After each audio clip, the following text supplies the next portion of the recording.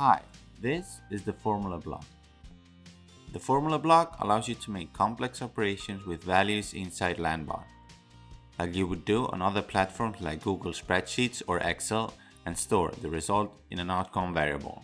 Whereas before you could only transform data with JavaScript or with external APIs, now you'll be able to do it easily using formulas.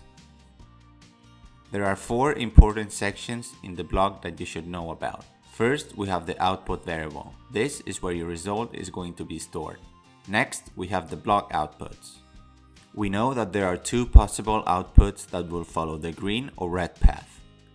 But here you can choose the outputs that fit your needs.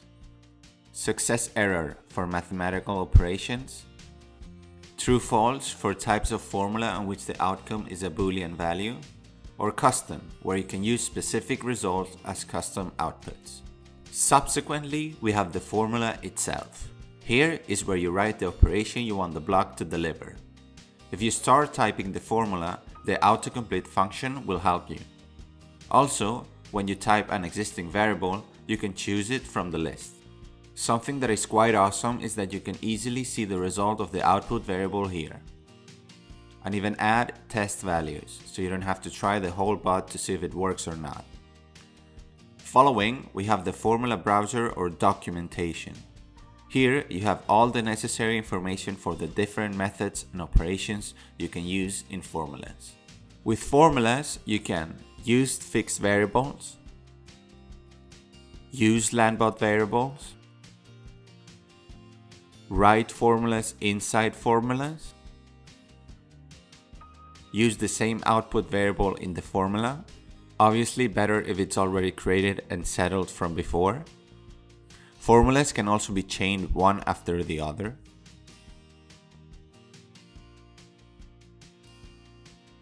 And a recommendation.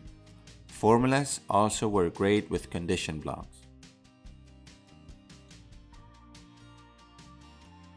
But there are some things we have to be aware of. For it to be a valid formula, it has to have the blue tick marked.